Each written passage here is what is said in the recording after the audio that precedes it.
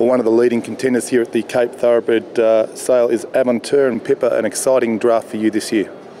Yes, well represented by VAR and obviously two fillies from the last crop of Jetmaster, and then the new guys, Argonaut and Seventh Rock, so a cross section for everybody. Well, VAR's probably the horse on everyone's lips as far as size go at the moment, with the reigning horse of the year, Variety Club, with everyone at its mercy. I think the jury's the decisions are made now. VAR's a serious horse. They sprint, they stay, they get the classic mile, fillies, colts. So I would assume he'd have a great sale, and we've got some very nice individuals, yeah. Well, 11 horses in your draft, 7 colts and 4 fillies. What are some of the highlights we can look out for? I would assume lot 226 is maybe on paper the full brother to Valdera, our Equus champion sprint, who is now resident in the UK, safely enfolded to Oasis Dream. He's a really smashing colt, very correct, a great walker, very athletic, and not unlike her in temperament.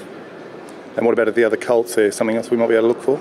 I think the full brother to Schiffer, who's a talented 3-year-old filly in training with Dennis Dreyer, the only filly to have beaten Via Africa, which is the VAR filly that's hoping to win the Group 1 on Saturday.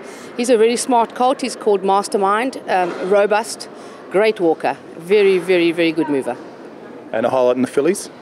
Fillies, I suppose, the Jetmaster, daughter of Sports Chestnut. Sports Chestnut was the Group 1 Fillies Guineas winner. This is her 3rd or 4th foal. She's had 3 stakes winners already. Really classy filly.